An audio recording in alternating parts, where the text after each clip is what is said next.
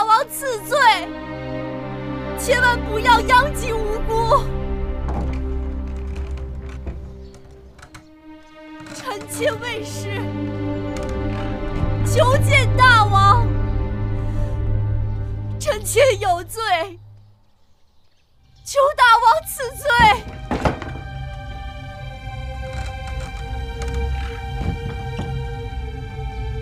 求大王千万不要殃及无辜。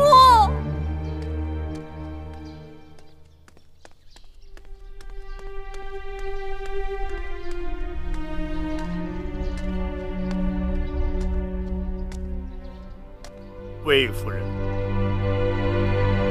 夫人还是请回吧，大王不会见你的。既然大王不肯见我，求大监代我呈上这封血书。夫人为何要为难老奴啊？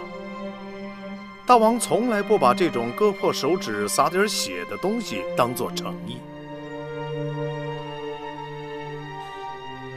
既然大王不肯见臣妾，又不肯看我的血书，那我只好跪死在这儿了。那请魏夫人自便吧。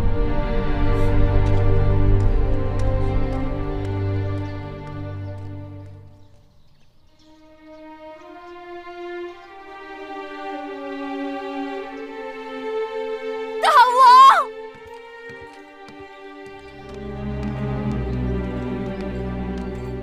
八子，公子华，八子请留步。樱花有话要说。母亲大错已铸，覆水难收，更曾屡屡为难八子。望八子宽厚慈悲，不要与他计较。大王若不计较，芈月自然不会计较。谢夫人宽厚慈悲，樱花来日定投之以桃，报之以李。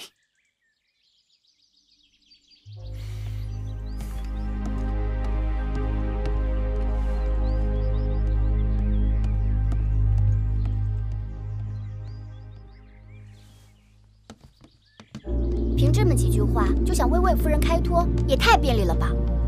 魏夫人与公子华虽然是母子，但真的很不一样，还是应当母是母，子是子。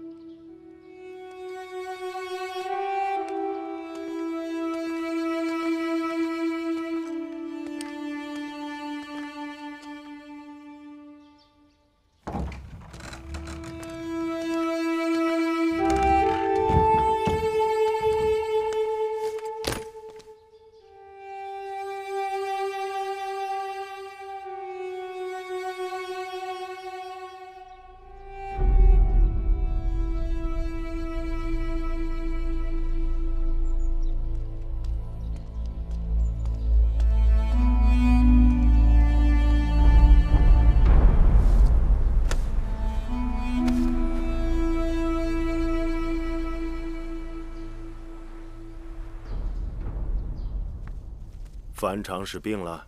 是。樊长史说出当年摔下台阶的事情之后，回去就病了。老奴就这事还审问了魏长史，他把事情都担下来了。他说那日看见王后在责罚国美人，于是伺机作乱，叫旁人绊倒了樊长史，想给大王火上浇油。记得当初老奴想查清此事，但因为永县令警离遮掩，因此一直没有查出个所以然。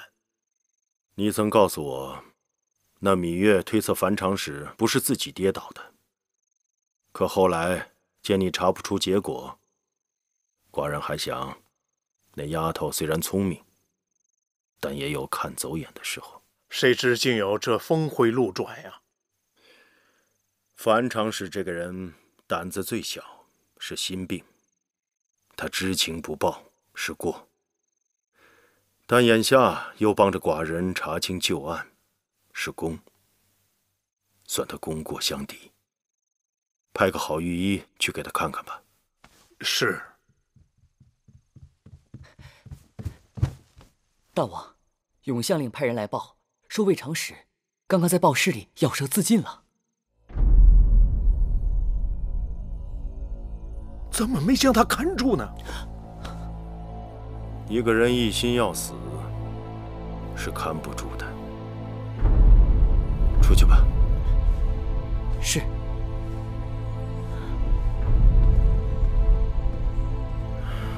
可惜啊，她是寡人宫里最懂得腌制干果的嫔妃，以后再也吃不到她腌制的蜜杏了。魏夫人还跪在殿外吗？是，已经整整1日了。公子华也来了，华儿也来了，就跪在大殿外。到此刻也已经有2个时辰了。算了，让他们起来吧。去告诉魏夫人，让她回去好好闭门思过，痛改前非，不然寡人再不让华儿与她相见。是。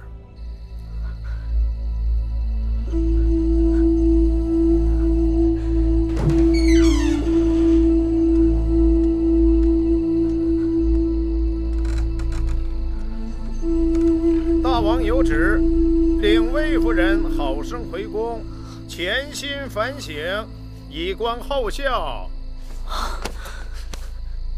母亲，我们回宫吧。